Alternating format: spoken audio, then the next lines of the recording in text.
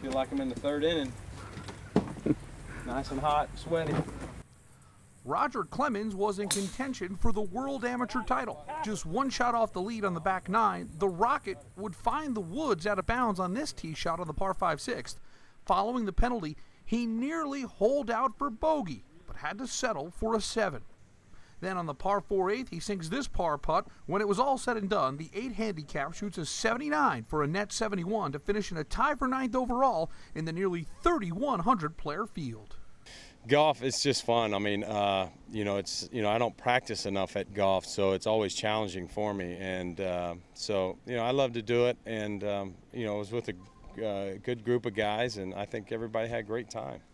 Following the round, the focus was on baseball. The 50-year-old will pitch next Friday for the Independent League Sugarland Skeeters, with rumors of a return to the big leagues being bandied about. No, we've got something fun planned, but we just we don't know if it's going to be able to happen or not, so we'll wait and see next week if it all works out.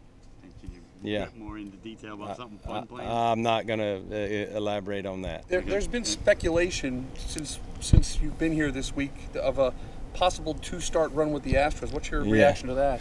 Yeah, well, I haven't heard that. Hold on one second. That's Billy B. See you. Thanks, buddy. Yeah, I can't control the speculation, so I'm too concerned with it.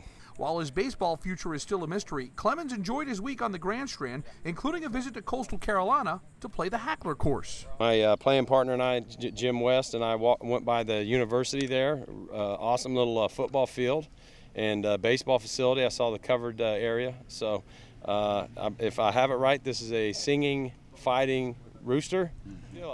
My grandfather called me Rooster Peck, and we had roosters. My mother loved the rooster, so it brought me a little luck today. Even though I wasn't able to finish, it still brought me some luck today. I was able to hit some good shots, good trouble shots to get myself back into play.